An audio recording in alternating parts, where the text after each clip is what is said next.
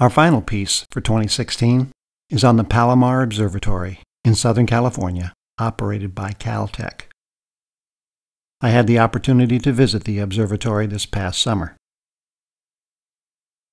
Palomar is playing a significant role in modern time-domain astronomy that studies how astronomical objects change with time, including everything from distant supernovae to nearby asteroids.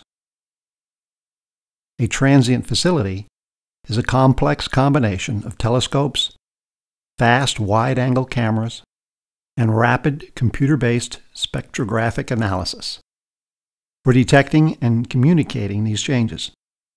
The Palomar Transit Factory, attached to the Samuel Ocean Telescope, has been doing this for years, producing millions of publicly available images.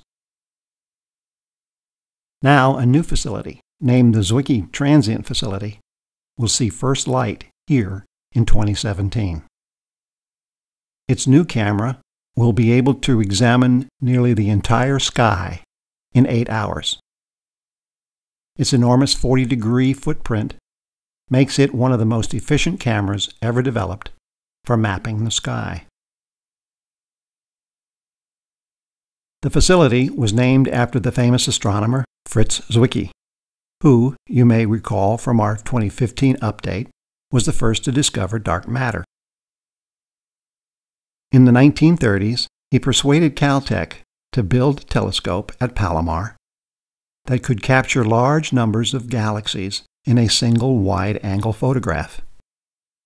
They did, and that's what he used to study the Coma Cluster, where he found the first evidence for dark matter.